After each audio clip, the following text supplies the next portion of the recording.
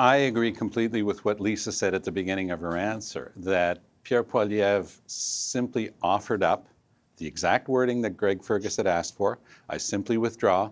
And then he didn't repeat the other words. He says, and I replaced them with what I said before. That was the exit ramp that the leader of the opposition, the leader of His Majesty's loyal opposition in the House, is an extraordinarily important institution.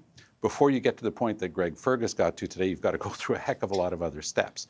This was not only precipitous, for me it was manifestly, obviously partisan.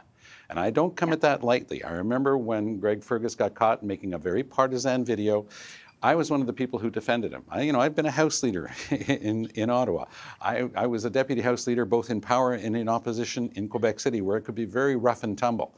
But I've never seen anything like this, Vassy. Never in my career have I seen such, in my view, blatant partisanship from a speaker. I think that he's disqualified himself from the position, and I am indeed one of the people who defended him.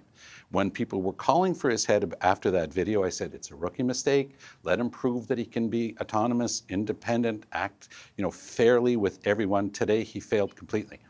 And no surprise, of course, the Bloc Québécois was applauding the speaker for going after the Conservatives, as was the NDP.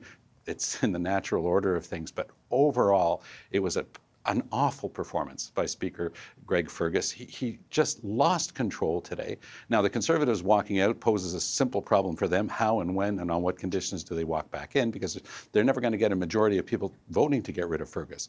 But Fergus should do the right thing and simply step down. He cannot, with any credibility, based on my many years' experience in both provincial legislature and in the House of Commons, he cannot continue to do that job credibly himself. He made a huge mistake.